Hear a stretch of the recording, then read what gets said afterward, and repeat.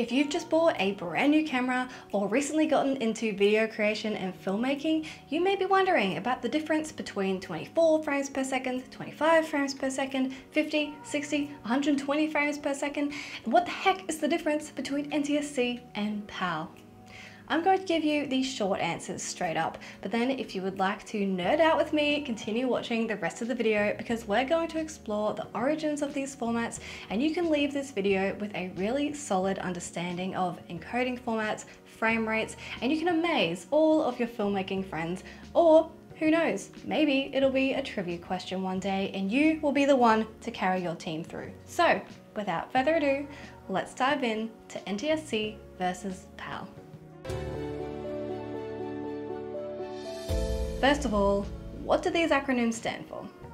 NTSC stands for National Television Standards Committee and is named for the group that originally developed black and white and later the color television system. NTSC is primarily used in North America, parts of South America, Japan, and a few other countries. PAL is an abbreviation for Phase Alternate Line and is used everywhere else except for Russia, France, China, Pakistan, and a few others which use a third protocol called SECAM, which is short for Sequential Color and Memory. But we're going to focus on NTSC and PAL for this video. So why is this important? Basically, these are all protocols for encoding, transmitting, distributing, and broadcasting the pictures we see on our televisions. Of course, it's a little different today with digital video and platforms such as YouTube, where we're able to distribute and watch video that's created in any of these formats. But in the earlier days of television, TVs had to interpret signals which were dependent on the hertz frequency of your region. The standard picture frequency for NTSC is 60 Hz and for PAL 50 Hz. This hertz frequency also dictates the frame rate, which is how many still images or frames appear on the screen every second to make an image look fluid. NTSC format uses 30 frames per second, although this is technically 29.97 frames per second, but we'll get to that in a minute. And PAL is 25 FPS. The frame rate is half that of the hertz frequency because of a process called interlacing. An interlaced display, or interlaced scan video, only changes every other row of pixels in the image at each screen refresh or frame. So an image is assembled into a whole picture using two alternating fields of data. If we're looking at PAL, for example, this process is happening 25 times every second. A lot of programs we watch now are displayed in a progressive format, or non-interlaced, which shows the entire image at every refresh. While progressive video gives a higher quality image, it also requires a much higher bandwidth to broadcast, so interlaced video was created to share the highest quality image using less bandwidth. So why might you see NTSC displayed as 29.97?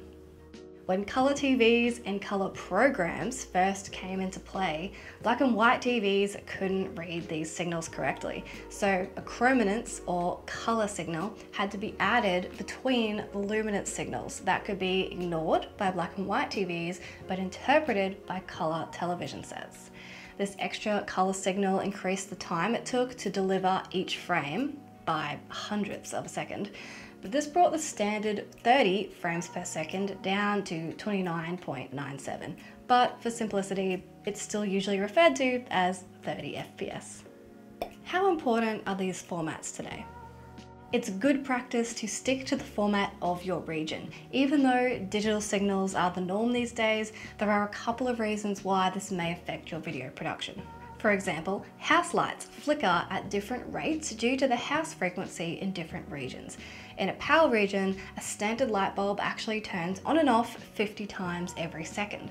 If you've ever seen a flicker or horizontal lines traveling down your image, this could be because your frame rate or your shutter speed, or both, are out of sync with the frequency of the lights in the room. For standard filming, you want your shutter speed to be double your frame rate, or you may look at it as matching the shutter speed to your region's hertz frequency. If you want to go deeper on that and see what happens when you mess around with the shutter speed settings, check out this video. When it comes to shooting at a higher frame rate for the purpose of slow motion, you might notice on most cameras that in PAL mode you can only shoot up to 100 frames per second, but at NTSC you can shoot at 120 FPS. This is because these frame rates are multiples of the format's base frame rate.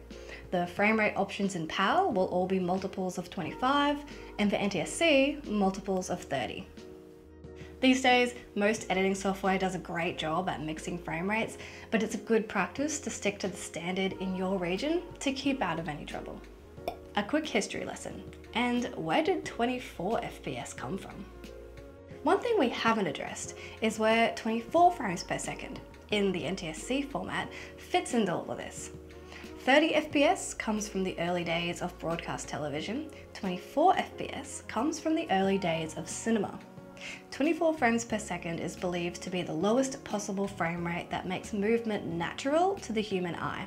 The original frame rate for film, which was standardized in 1917, was actually 16 frames per second, but in those days they measured it in feet per minute, so the standard was 60 feet per minute. Films were shot at 60 feet per minute, but they were often shown in theatres at 80 feet per minute. That's why when we see a lot of black and white films from the very early days, they appear sped up.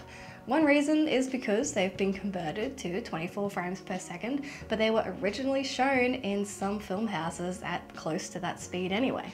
In fact, in some of the smaller film houses where they wanted to fit more shows in a day, they would play the film at up to 100 feet per minute. This wasn't a big issue until audio came in. Audio had to be played at a fixed speed so it wasn't distorted. So when it came to deciding what fixed speed to standardize the tracks for audio, they came to a compromise between 80 and 100 and settled on 90 feet per minute, which translates to 24 frames per second. And that's where it all began. I hope you've enjoyed today's history lesson and you can confidently go out into the world of video production armed with all of this new knowledge. Hit that subscribe button for more video tips, techniques, and some fun trivia thrown in there too. Check out these videos and let me know in the comments where you'd like to see a video about next. I'll see you next time.